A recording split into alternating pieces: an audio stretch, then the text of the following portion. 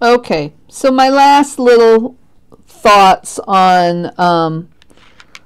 the bracelet link. I think that as long as you keep your wire ends tucked, right, so nothing snaggy, you want to keep your eyes as kind of tight and small as possible, and you want to make sure that you're not having any neckiness. So when I kind of bend it this way, it's solid. It really doesn't have, it doesn't make a bendy joint there. Okay, should be successful. So here, if I were thinking of production with this, a lot of times what people do, they will string their pattern of beads on their wire. Let's say this is kind of a rondelle shape in terms of beads. Maybe I would flank it with a bead called a hishi, which is kind of like a flattened, thick jump ring, flat disky kind of bead on either side, and then I would have my wrap. This is this approach is often called a gallery wrap.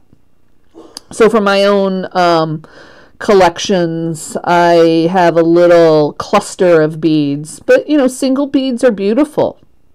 If you wanted to do it in stone beads, you can, and your holes are too small, you can open it up with a diamond dusted kind of bead reamer. There's actually a tool similar to that. I'm looking, excuse me, I have to pan away for a second. I think everybody got this little box of tools here. There is a diamond dusted, and you can open up sometimes you can open up your beads. It really depends on how you buy your beads and your quality of beads. It's easy to break a stone bead, but you can kind of ream that bead open a little bit. You would probably want to put a little spit on it. You don't want to do it dry. It's harder on your tool. Okay. So you can kind of work your beads open. When you find a sweet bead that works for your stuff, man, that's a great thing. But very often we get frustrated because our beads holes are forever too small. So diamond dusted tools work on stone beads, but otherwise look for a bead that you can thread onto your wire easily.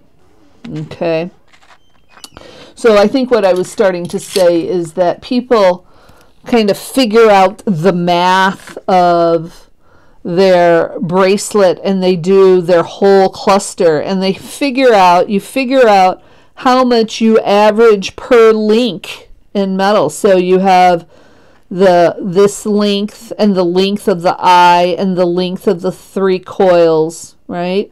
And then you have the other side. So you'd probably have a link for each link. You're probably using about 2.5 inches.